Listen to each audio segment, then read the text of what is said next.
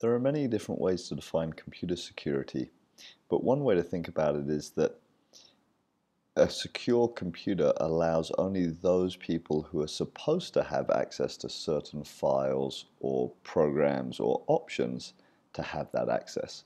So if you were to give three people access to a certain file, a fourth person shouldn't be able to just take access to that file.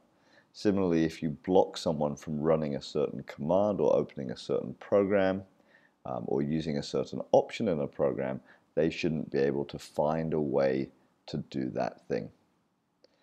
So with such computer systems, we can trust that the things that we set them up to do are actually happening.